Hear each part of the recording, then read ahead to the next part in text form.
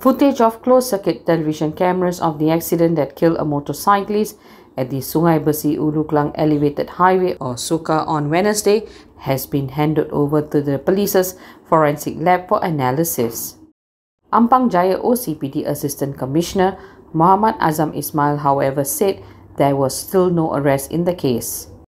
ACP Mohd Azam said the post-mortem on the victim revealed the cause of death due to multiple injuries following the road traffic crash.